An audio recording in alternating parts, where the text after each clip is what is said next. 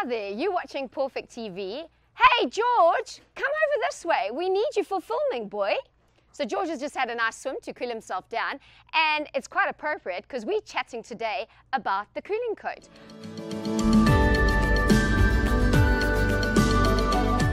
So we're going to ask George here to give us a little bit of cooperation because it's really hot, and him being a black lab, he absorbs the heat. So one way to keep your dog nice and cool is by investing in a great cooling coat. So we're going to see how Georgie does here. So obviously the best way is to have it in front of their legs, and then one leg at a time, we're going to put them through the coat. And then what we do is we have got different layers here, so we've got different sizes on this cooling coat, and it allows us to